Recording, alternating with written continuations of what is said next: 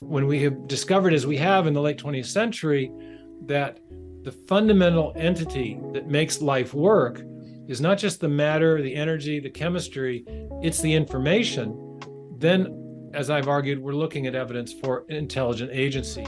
How do mathematical equations generate an actual physical universe of matter, space, time, and energy? That's completely unexplained in quantum cosmology. I think what these advocates of quantum cosmology have done is subtly support the very idea they think they're disproving. Because if their theory is true, then it's pre-existing mathematics, which is conceptual and intellectual. They're pointing to the need for a mind prior to the universe to make their whole system work. And so the fine-tuning problem doesn't go away. It's just pushed out of view with the multiverse. The fine-tuning is explained by reference to a universe generating mechanism that invokes prior unexplained fine-tuning.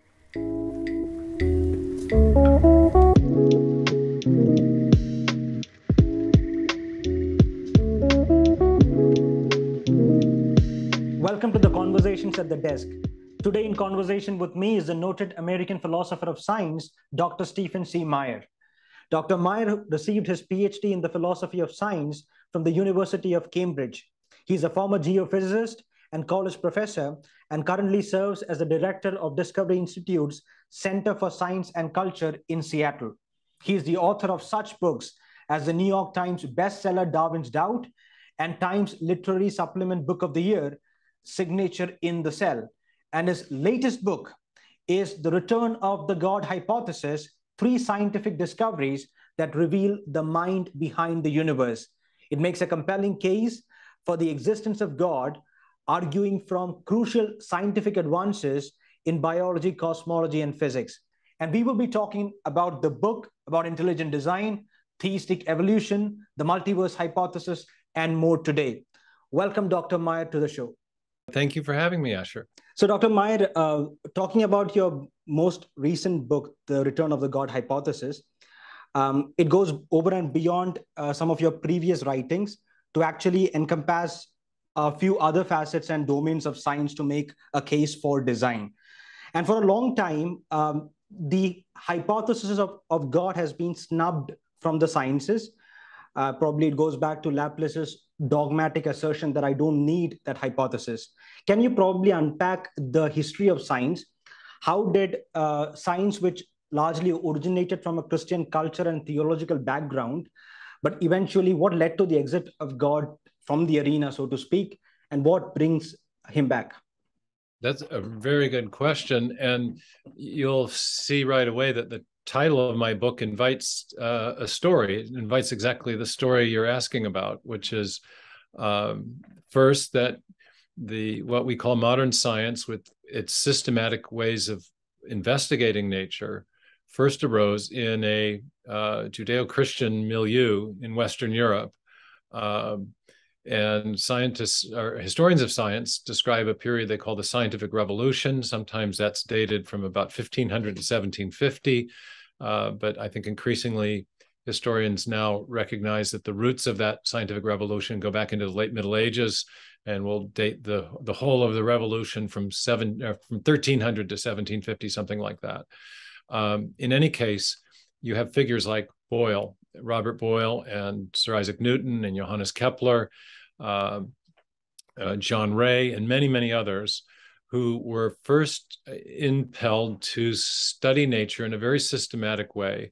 And it turns out, as you read their works, you find that the motivation that they had for the kind of study that they were doing was largely theological.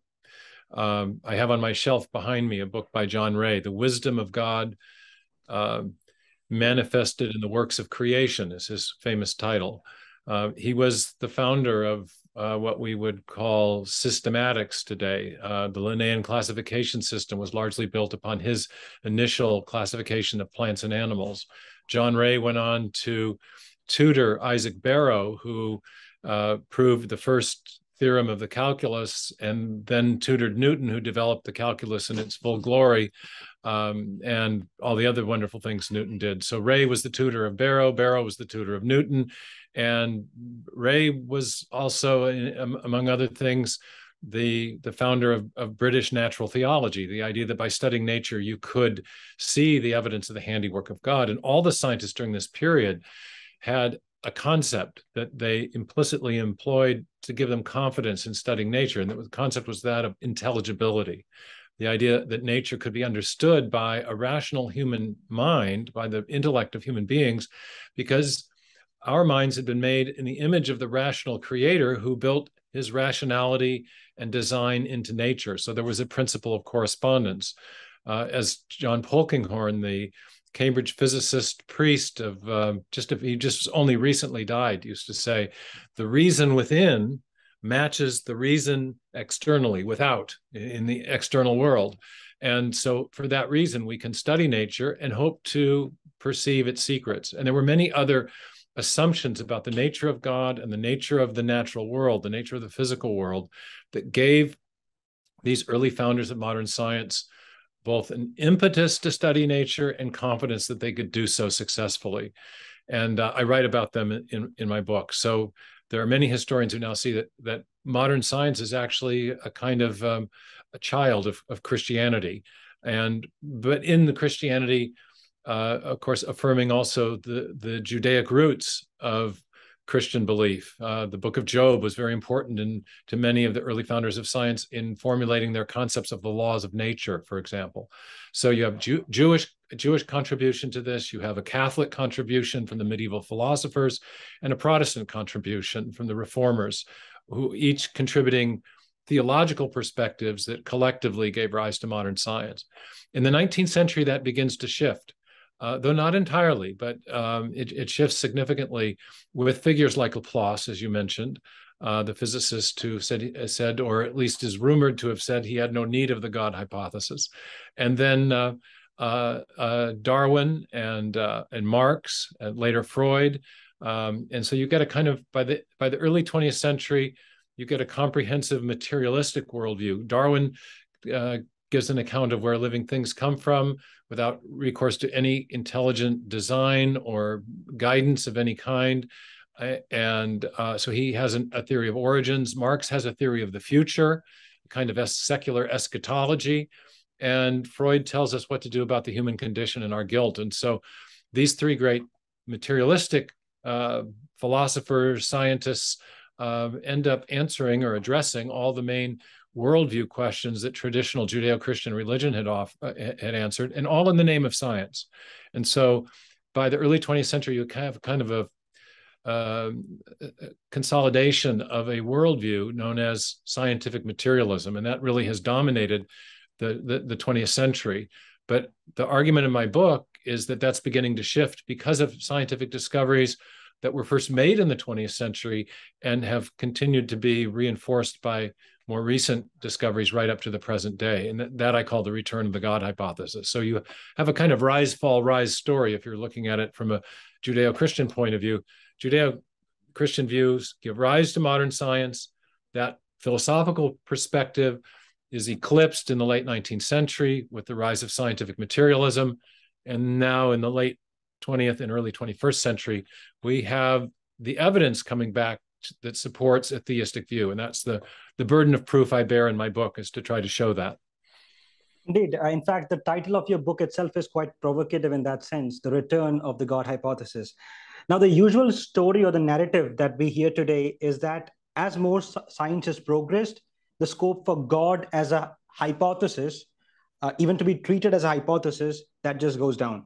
So there's a gulf between the popular public perception that science, the perception is that science leads to atheism. And I think that you also discussed this in your recent article for the Newsweek. There's that gulf between the public perception about science and atheism and what the scientific data actually says. And that's what you get in your book. Could you just probably speak about that gap? Well, right. We still have these very popular scientific atheists. They call themselves the new atheists, and they're essentially celebrity scientists who have become spokesmen for atheism. And they argue that that science properly understood undermines belief in God. Richard Dawkins famously wrote a book titled The God Delusion. And his argument, I have always appreciated Dawkins because of the clarity with which he frames issues. I usually end up on the opposite side of the issue from a good professor, but he does a great job of framing the issue. And he explains the basic argument for scientific atheism as based on Darwin's theory. He said that prior to Darwin, the most powerful reason for believing in God was the publicly accessible evidence that we have of design in nature. But he said since Darwin's time, we've known that evidence of design is illusory. It's evidence of apparent design, but not real design. And it's apparent design because he argues that there's an unguided, undirected process, namely the Darwinian mechanism of natural selection, acting on random variations that produces the appearance of design in living organisms without that process having been guided or directed in any way. So you have design without a designer is the Darwinian formulation. But if there's no designer, then there's no public evidence. If there's no evidence for a designer, there's no public evidence for God. And therefore, belief in God is still possible if you would like, Dawkins says, but it's essentially, it's not based on anything. So it's essentially delusional, and that's his title. He's also said provocatively that the universe we observe has precisely the properties that we should observe if at bottom there's no purpose, no design, nothing but blind, pitiless indifference. In other words, undirected materialistic processes. I love that framing because it says, first of all, that the metaphysical hypothesis of materialism is testable against what we observe in the natural world. Is it the case that what we see in the natural world is exactly what we'd expect of naturalism or materialism were true? Or is it not? And I argue that it's not. That there are three big discoveries, at least, about biological and cosmological origins, about the origin of life in the universe, that are precisely what we would not expect from blind, pitiless indifference or from materialistic processes alone, but instead they're what we would expect if, in fact, there were an intelligent creator who had the attributes that, for example, Jews and Christians and other traditional theists have long ascribed to God.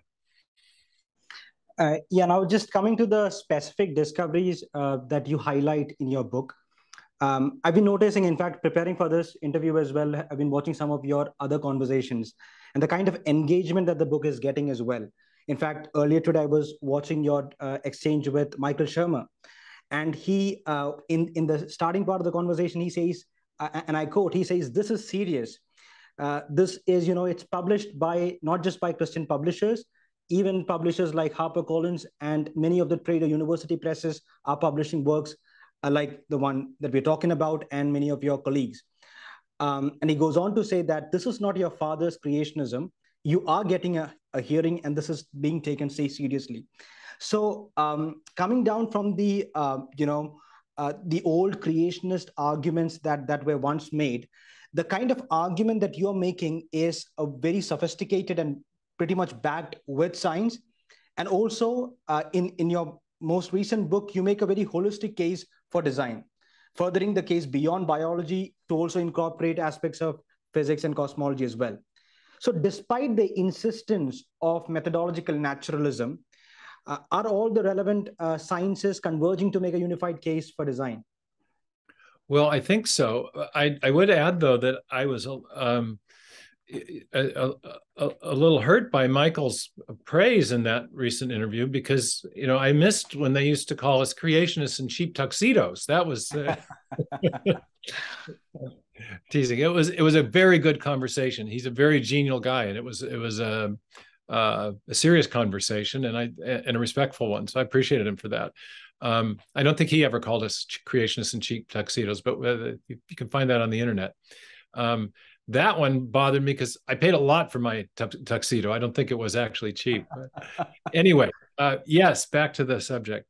It is holistic, but it's also is a cumulative and incremental case, because my first books argued that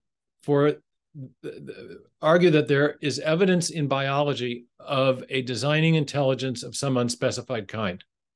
That in the digital code that we find in the DNA molecule, in the overall information storage, transmission, and processing system that we find in cells, in the molecular machinery and circuitry that we find in cells and animals, we are finding effects that we know from our experience arise from one and only one kind of cause, and that is an intelligence, a mind.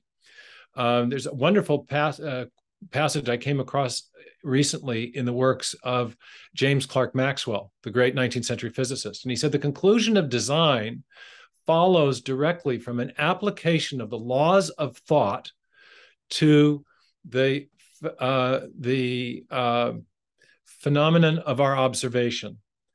And this is exactly the way I make the case. What we observe, we see things that we observe that we know from our experience arise from one and only one type of cause. One of the laws of thought is the idea of causal adequacy. If you want to explain something, you have to posit a cause which is known to produce that thing, that entity. And the only kind of cause of which we know that produces digital code or complex circuitry or functionally integrated machinery is an intelligent agent. And so in biology, we see those types of effects, and we do not know of adequate materialistic explanations for any of them. That's part of the burden of proof that, again, I bear in the book, and I think I am able to bear that burden.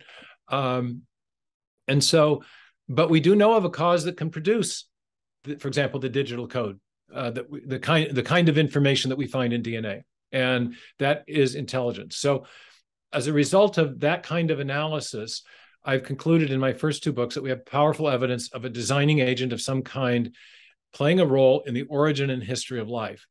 Now, my readers naturally wanted to know, well, what do you think about the identity of that designing intelligence? What kind of intelligence are we talking about? Are we talking about an immanent intelligence within the cosmos, aka a space alien of some kind, or are we talking about a transcendent form of intelligence beyond the universe, something like God or a space alien? And or are we talking about perhaps a different kind of God, like a pantheistic God, or something that may be a deistic God? What's the best overall metaphysical explanation for the kind of evidence that we have of design in life? And I would add in the universe, because that's what I did in the new book. I added in the evidence that we have from physics and cosmology about the origin and fine-tuning of the universe, and argued that if we bring that evidence in, then the space alien hypothesis, for example, quickly can be shown to be inadequate.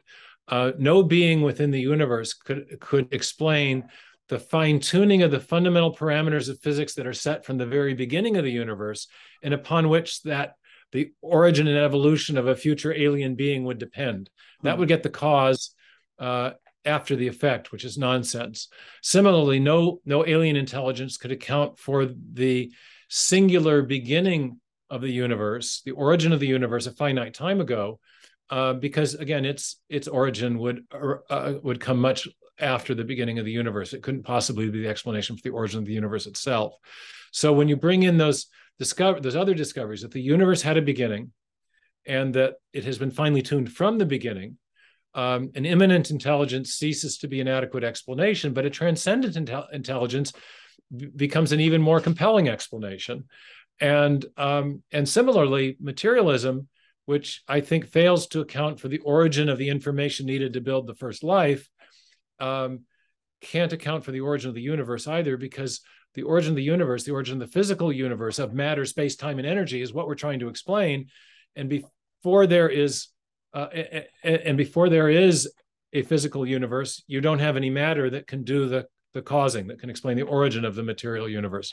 We're trying to explain the origin of matter, after all. And if matter begins at a point in time, before that, there's no matter to explain its own origin. So I argue, I look carefully at the competing scientific and worldview explanations that might be offered. I argue that materialism as a system of thought, not just individual materialistic explanations, but as a system of thought, is fundamentally inadequate to account for the origin of the universe itself. So that's the kind of argumentation that I engage in. I use a lot of Bayesian logic. I use a method of reasoning known as inference to the best explanation. So I use a lot of tools that come out of contemporary philosophy of science to evaluate the competing hypotheses and come to the conclusion that a theistic designer, a designer that has the attributes of transcendence, intelligence, volition, and I would argue great power, is what is necessary to account for the three great discoveries that we see. The origin, the idea that the universe had a beginning, it's been finely tuned from the beginning, and there have been big infusions of information into the biosphere since the beginning. So we need an active, intelligent, transcendent creator to explain all three of those things. No wonder your holistic case has been getting these rave reviews and engagements from leading experts in the field, as well as several noted public intellectuals. Jordan Peterson, for instance, took to Twitter a couple of months back, praising the book as difficult, densely informative, and well-written. He quotes a particular excerpt from the book: "Without functional criteria to guide a search through the vast space of possible sequences, random variation is probabilistically doomed." He followed up with another tweet, another question: "Is this an accurate claim?" He makes the case very carefully. "It's not often that I encounter a book that contains so much that I did not know." He seems to be very intrigued by the case for intelligent design's explanatory advantage over random mutations to explain the origin of genetic information. Could you summarize the case here, what Peterson is exactly referring to, and also probably evaluate the alternate evolutionary mechanisms out there to account for the same? Right. That's a technical portion of all three books. I address this question of the creative power of the mutation selection mechanism with respect to the need to produce new information. Let me give a quick analogy that will clarify the nature of the problem, and then maybe we'll dive a little deeper into it. We now know that DNA contains information in a digital form. That uses a 4-character alphabet or set of characters to convey information. This was Francis Crick's famous sequence hypothesis in 1958. Watson and Crick elucidated the double helix structure of the molecule in 53. In 58, Crick, working on his own, suggests that the 4 chemical subunits that run along the interior of the molecule, called bases or nucleotide bases, are functioning like alphabetic characters in written text, or like the zeros and ones in a section of software code. His hypothesis is eventually confirmed. It took about 7 or 8 years of intense work in a period we call the molecular biological revolution. But by 1965, molecular biologists had elucidated what they call the gene expression system, or the system for protein synthesis.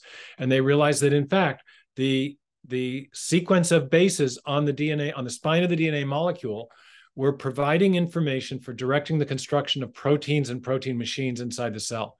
So you had digital information directing the construction of mechanical systems.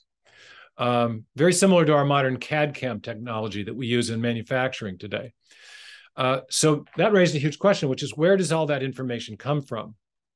And if you think about what mutation and selection do, natural selection works after the fact of a successful random search for a new variation, okay? So the creative part of the mutation selection mechanism is the random part. It's not natural selection. Natural selection is simply a sifting mechanism. But finding the new code to build a new protein has to occur first by random mutation. Now, if the number of possibilities that need to be searched is large compared to the number of possibilities which will produce a functional alternative, then that mechanism may be doomed probabilistically. It may not. Will not. There will not be enough time to search the haystack in search for the needle. The haystack's too big and the needle tucked away in too small a corner of it, then the odds are you're going to fail rather than succeed. And what has been shown mathematically by molecular biologists who worked on this question, the technical name for it is the issue of the rarity of genes and proteins in sequence space. How rare are functional genes, functional sequences in relation to all the gibberish sequences? If the overwhelming majority of sequences are gibberish, then probabilistically a random search is going to hit one of those and not find the thing you want. So here's the easy to understand analogy. If we have a section of computer code and we start randomly changing the zeros and ones, will we be more likely, will that computer code be more likely to degrade the function that's there and destroy it, or find a new functional program or algorithm? Well, when I ask that question rhetorically to computer programmers, they laugh, because they know that after very few changes, the code might tolerate a few random changes, but after very few, you're going to destroy any function long before you get to a new program or operating system. And now the same thing has been shown experimentally in the case of gene sequences.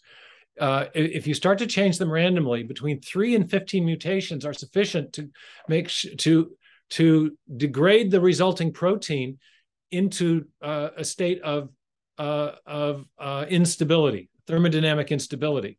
And so we know empirically that the mutation selection mechanism is therefore not an effective means of generating new genetic information, not even enough genetic information to build one new functional protein. Mathematically, the reason for that is there are so many more ways to go wrong than there are to go right. And one molecular biologist who's worked on this, Douglas Axe, who did 14 years of research on this at Cambridge University, found that the ratio of the functional sequences to non-functional sequences in even a short, relatively modest length protein is 1 over 10 to the 77th power. So there's only 10 to the 65th atoms in the Milky Way galaxy. You quickly get a sense that a random search is going to be probabilistically doomed to find a non-functional sequence, not a functional one, even taking into account the 4 billion years of biological history on planet Earth.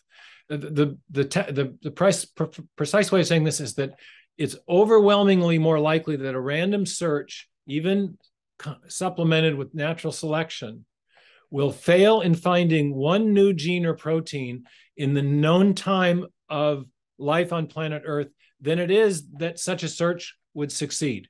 So the failure is overwhelmingly more probable than success, in which case positing such a mechanism as the explanation for the origin of information is overwhelmingly more likely to be false than true. And we want best explanations in science, not ones that are more likely to be false than true, certainly not overwhelmingly more likely. So I spell out this very careful probabilistic, it's a kind of second order probabilistic reasoning, and it's spelled out very carefully in both Signature in the Cell and Darwin's Doubt, my first 2 books. And then I reprise that in shorter form in Return to the God Hypothesis and address various objections that have been offered and show those to be inadequate as well. In fact, what I'm able to do in the new book is cite some of this new work by an Israeli protein scientist, Dan Tofik, who showed that if you start randomly changing sections of a gene, you will degrade the resulting protein between 3 and 15 mutations. And that's not nearly enough to generate a whole new protein. So you're going to degrade function long before you find new function. Just out of curiosity, bad mechanism, doesn't have the creative power to generate new information. That's the bottom line. Mutation and selection. So out of curiosity, did you get a chance to probably discuss this with Peterson himself, or are you aware of the... We did have a short exchange on his Twitter when this came out, because he asked if anyone, he asked his followers, is Meyer correct about this problem of rarity of genes and proteins in sequence space and the difficulty of a random search? And a couple of people made very facile responses saying, oh, no, he doesn't know anything. This is completely wrong, but didn't really offer much of an explanation. So I then, in 250 characters, tweeted a tight summation of the argument. And So, we'll see. I haven't had any further opportunity to discuss, but we were obviously encouraged since Jordan has such a following, and he's such a thoughtful person. Yeah. Yes, yes. So within the sphere of evolution, of late, there is a kind of um, alternate set of theories that are emerging, be it extended synthesis or and such. And what do you make of the theistic evolution case that is presented from evolutionary paleontologists like Simon Conway Morris? Sure. Well, let's start with the alternative theories of evolution that are being proposed, because that's, I think, what's really interesting about what's going on. And Conway Morris actually sort of intimated that this was coming years ago. He said that neo-Darwinism is effectively, well, Stephen Jay Gould said it was effectively dead. Simon said we were living in a post-Darwinian world, a post-neo-Darwinian world. And that is to say that it is now widely recognized among evolutionary biologists themselves that the mutation natural selection mechanism that we were talking about just a minute ago lacks the creative power to generate fundamentally new forms of life. We've analyzed that at a very deep molecular level, applying concepts of informational analysis to the understanding the problem. But even at a more macroscopic level, the evolutionary biologists have recognized that the mutation and selection does a great job of explaining small-scale variations, but it does not give an adequate account of large-scale morphological innovations, fundamentally new changes in form. New anatomy, new physiology, new body plans are not well explained by mutation and selection. So that's commonly accepted among evolutionary biologists. The question then is what to do about it. And there have been a number of different new evolutionary theories or mechanisms proposed, either to complement or supplement the mutation selection mechanism or to simply replace it altogether. And in my book, Darwin's Doubt, in chapters 15 and 16, I look at 6 or 7 of these new evolutionary theories or mechanisms. And in the Theistic Evolution book you mentioned, we take on a couple of other yet newer ones that have come down the pike. The fact that there are so many is indication of the ferment that has now beset the field. There is no dominant view because really none of these views can explain the information problem. And what I show in Darwin's Doubt is that these new views either do not address the information problem or they explain the origin of biological information by presupposing other prior unexplained sources of information, thereby simply shifting the problem out of view, but not ultimately solving it. What we know from experience is that it takes a mind to generate information. If we're talking about a software program, Bill Gates has said that DNA is like a software program, but much more complex than any we've ever written. Richard Dawkins says the DNA is like a machine code. Leroy Hood characterizes it, the great biotechnologist. He just simply calls it digital code. Well, what we know about the origin of digital code, of software, is that it always comes from a programmer. We know that information in a digital or alphabetic or typographic form always arises from an intelligent source, whether we're talking about a hieroglyphic inscription or a paragraph in a book or information in a radio signal. Information is a product of mind. And so when we have discovered, as we have in the late 20th century, that the fundamental entity that makes life work is not just the matter, the energy, the chemistry, it's the information, then, as I've argued, we're looking at evidence for intelligent agency in the history of life. And that's the problem that neo-Darwinism has been unable to solve. It turns out that the other models of evolutionary theory or other evolutionary mechanisms also fail to solve that problem. Some sweep it under the rug, some avoid it, some push it out of view, some beg the question, but none of them take it head on. And one of the reasons for that is precisely this extreme rarity of genes and proteins in sequence space. But there are other aspects to that as well. So there's something called the waiting times problem, which is essentially an information problem. And there's this problem of the extreme isolation in sequence space. The protein forms are very different from one another. The stable forms are different from one another in their underlying sequences that make them possible. So you start to change one sequence and you degrade the form that you have long before you rise up out of the non-functional valley to a new fitness peak, as they're sometimes called, to a new stable form. And none of the evolutionary mechanisms solve that problem. Interesting. So in fact, to the viewers, in his books, Dr. Meyer does address or explain the waiting time problem and several other challenges that are hotly discussed in the field today. Moving on in the interest of time to the other domains of science that you interact with in the return of the God hypothesis. So in your previous two books, it's largely design in biology that you're dealing with. But in this book, what is fascinating is the holistic case that it puts forth.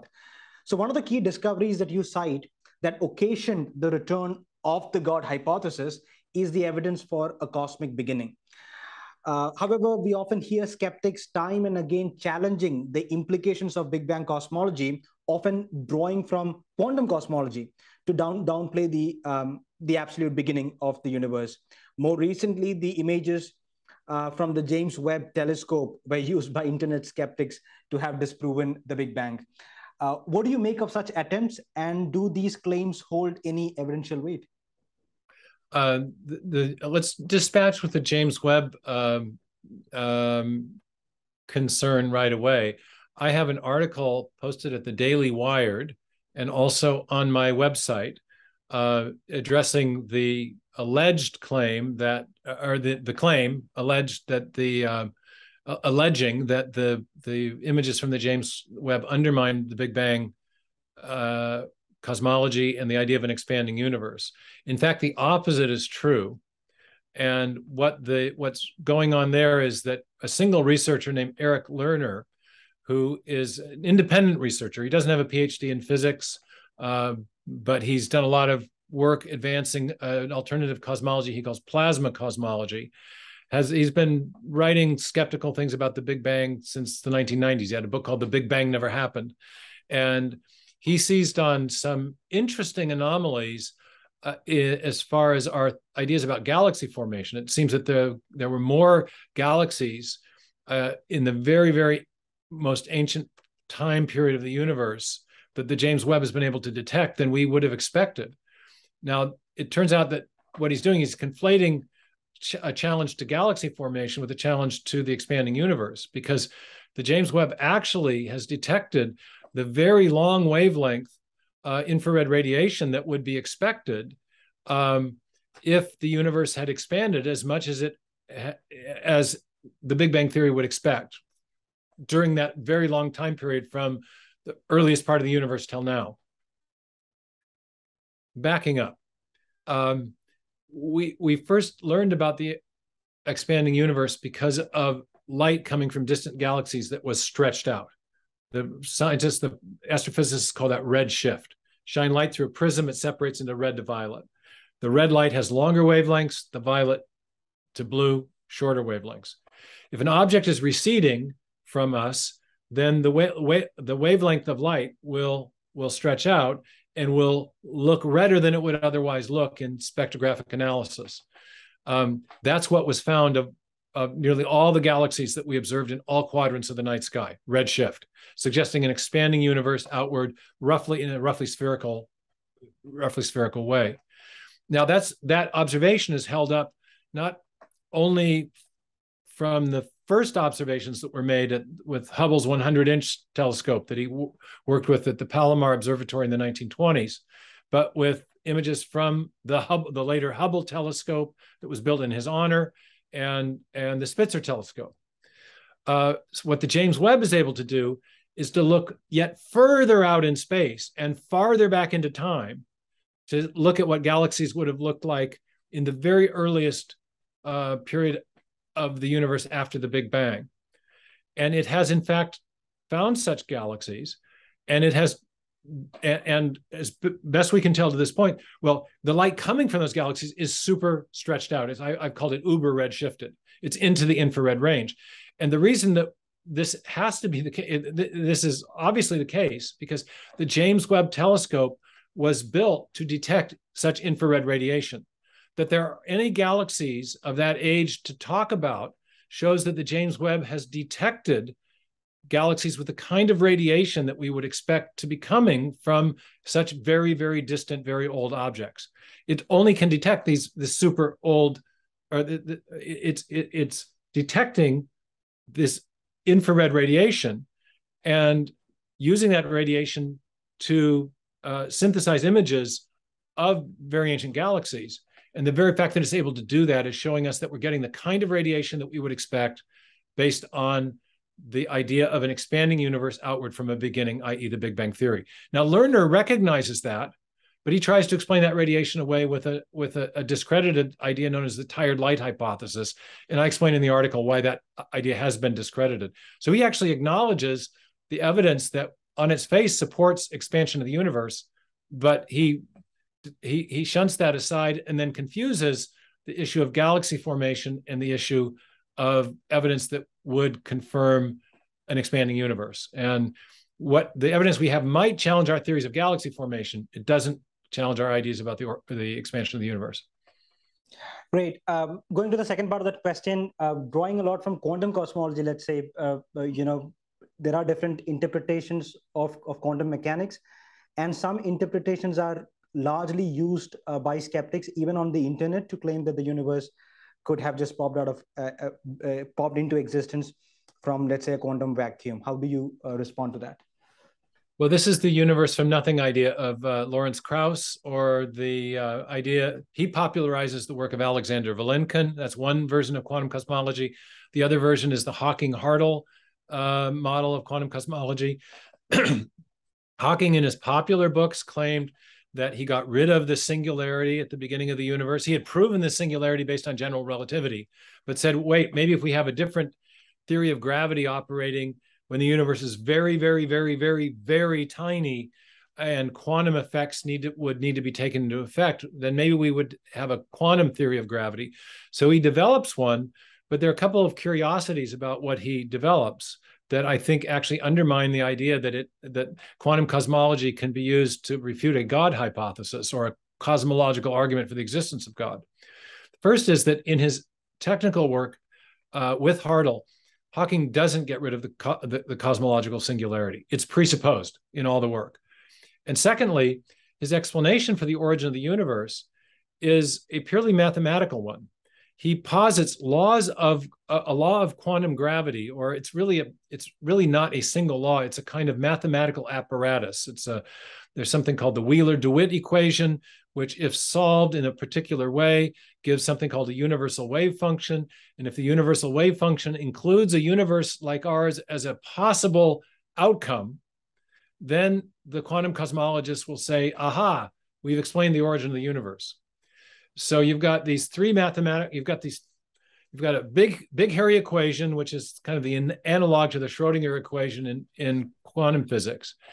And as a kind of rudimentary theory of quantum gravity, then if the equation can be solved to give a wave function which would describe a range of possible universes that could emerge, and if among those possibilities is a universe like ours, the quantum cosmologist says, hey, we've explained the origin of the universe from literally nothing physical.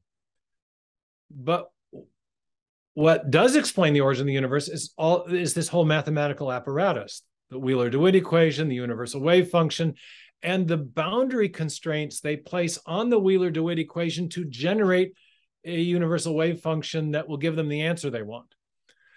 So Alexander Vilenkin has made a very provocative remark. He said, well, what tablet are these equations written on, these physical laws? Before there's matter, space, time, and energy, what could these things be describing? Where do they reside? This is the realm of pure mathematics. And since mathematics is something that's conceptual, that exists in a mind, are we really saying that a mind predates the universe? And I think he's onto something very important. And Hawking himself tumbles to it. He says, what puts fire in the equations that gives them a universe, that makes a universe to describe? How do mathematical equations generate an actual physical universe of matter, space, time, and energy? That's completely unexplained in quantum cosmology. Instead, it seems to have a kind of implicit, a kind of tacit theistic implication, because in our experience, math doesn't cause things to happen. We use math to describe things. Hawking has also said that there is a law such as gravity explains why there is something rather than nothing, or why how the universe came, a universe came into existence from nothing. Well, that the law is purely purely conceptual at this point. It does not. Laws of physics don't cause things to happen. They describe what they don't cause matter and energy to happen. They describe what matter and energy do once they've come into existence. So I think what these advocates of quantum cosmology have done is subtly support the very idea they think they're disproving. Because if their theory is true, then it's pre-existing mathematics, which is conceptual and intellectual. They're pointing to the need for a mind prior to the universe to make their whole system work. And there's also a technical point that to solve this big hairy equation called the Wheeler-DeWitt equation, to get a universal wave function that will include a universe like ours, very specific, what are called boundary constraints, restrictions on degrees of mathematical freedom, have to be chosen by the mathematician or the physicist to get the outcome he wants. So it's actually what they're actually modeling is a teleological process where there's an input of information from a mind in order to produce a mathematical solution that will suggest that our universe is plausible or probable. And that I think they inadvertently model the need for intelligent design. This is a complicated subject and one that takes a little more time to explain really clearly, but I think I do that in the book. So if you want a very thorough critique of quantum cosmology, then chapters 17 and 18 in my book take this on head on. But in short, what I show is that if quantum cosmological models are the correct models for the origin of the universe, they inadvertently provide support for the theistic hypothesis, the God hypothesis. So when you talk about the absolute beginning of the universe, we are indeed talking about the beginning of all things that the scientific structure or the scientific method itself would depend on. So would you agree with cosmologists like Marcelo Gleiser when they say that when approaching this problem, we're actually approaching the natural limits of science, the very end of science? And this whole domain of the question of beginnings is not something that science can ultimately answer. Well, it depends on how we define science. If we mean by science the ancient concept of scientia, knowledge, I think we can have, and as philosophers, we think of knowledge as justified true belief. I think we can posit a God hypothesis and provide justification for belief in that hypothesis. Now, it might be, I'm very happy to concede in the book that the God hypothesis is a metaphysical or philosophical hypothesis, but doesn't mean we don't know things. We can't know it to be true. And so if we're talking about simply analyzing the material universe, we do reach a limit because the material universe itself comes into existence. And if that's your definition of science, then yes, science has come to a limit. But it doesn't mean that we can't think about what best explains the origin of the material universe as revealed by science. And there, I think theism provides a better explanation than competing worldview explanations, indeed any possible materialistic explanation, because after all, before the origin of matter, there's no matter to do the causing. So just as is the case with the case for cosmic beginnings, several theories have been postulated also to explain the fine-tuning of the universe.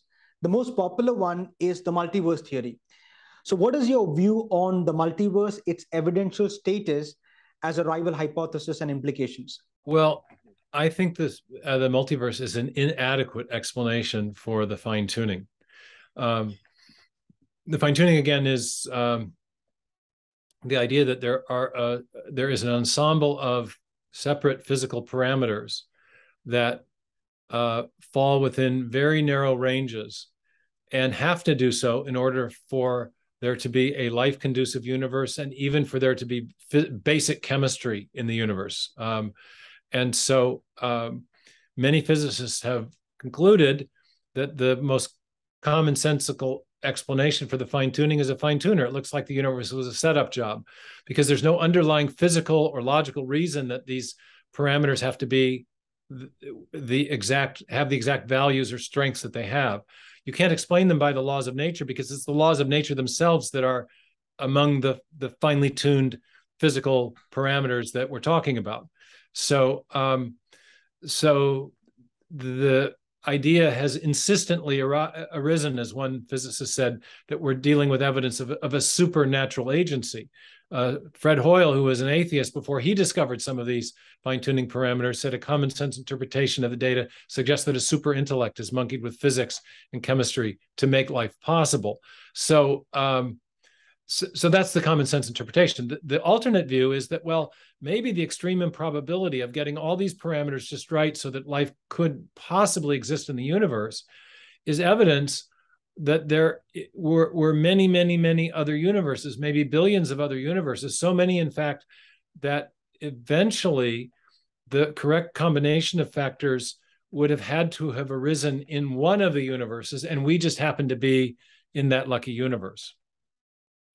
Now, there's a problem with that form of reasoning, and that is that if these other universes are causally separate from ours, if they're causally disconnected from ours, then whatever happens in those other universes has no effect on anything that happens in this universe, including whatever parameters or whatever processes that were in play or at work that set the fine-tuning parameters in the first place.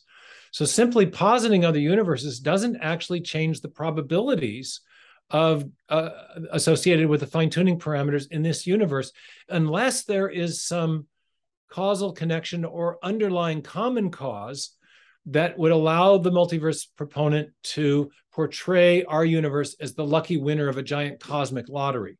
If, however, there is an underlying universe generating mechanism that's spitting out universes one after another, then we can say, well, okay, whatever is at work in that universe generating machine is allowing us to generate a probability distribution of the different possible parameters.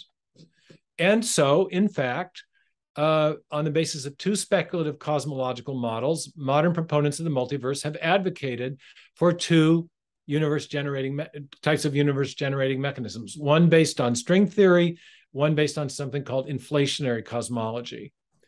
And that's where the rub comes in for the multiverse proponent, because it turns out that those universe generating mechanisms themselves have to be finely tuned to produce new universes, even in theory. These are highly speculative cosmological models that allow you to think about new universes arising, but even in theory, the universe generating mechanisms must be finely tuned for the mechanism to have a reasonable chance of generating new universes. And so the fine-tuning problem doesn't go away. It's just pushed out of view with the multiverse. The fine-tuning is explained by reference to a universe generating mechanism that invokes prior unexplained fine-tuning. And so in conclusion to this long answer, the multiverse hypothesis doesn't provide an ultimate explanation for fine-tuning, and yet we do know of a cause that does generate finely tuned systems. That cause is intelligent agency. What we mean, again, by fine-tuning is an ensemble of parameters, of improbable parameters that work together collectively to achieve some discernible outcome or functionally significant outcome.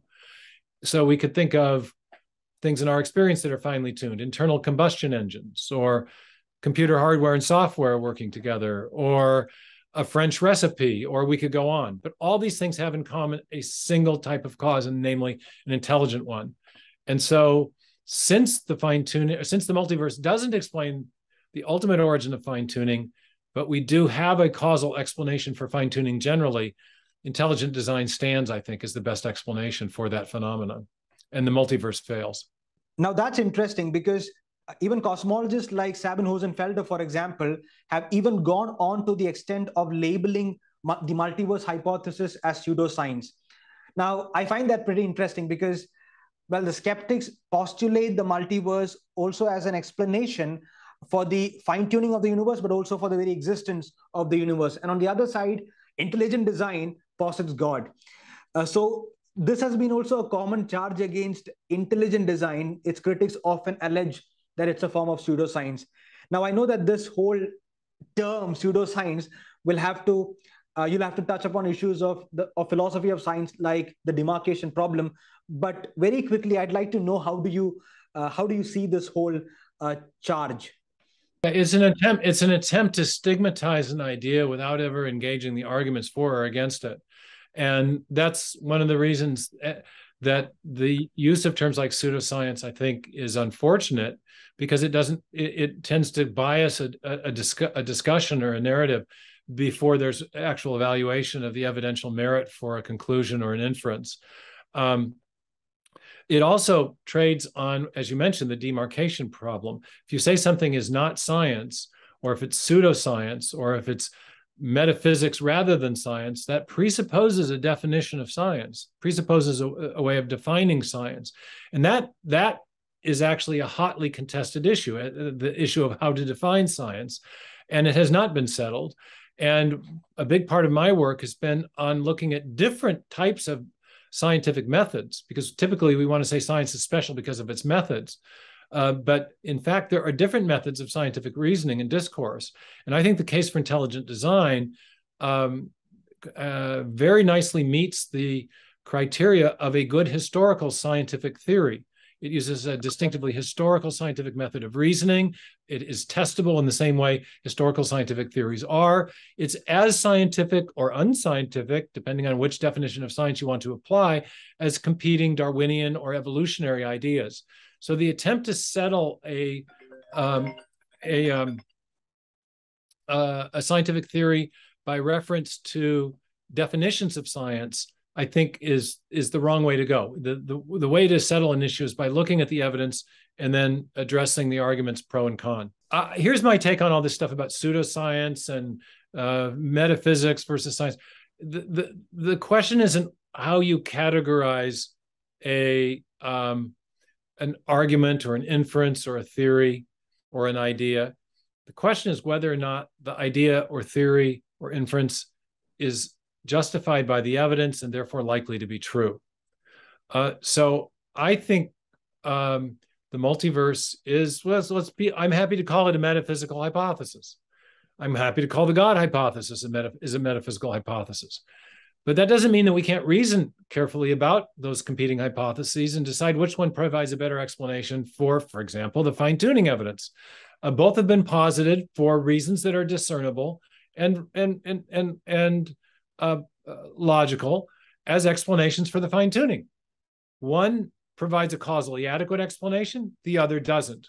So I think there are reasons to prefer the theistic design hypothesis for the fine-tuning over and against the multiverse hypothesis. The multiverse does not have the character of most physical theories. I grant that, so I know why Sabine is saying that.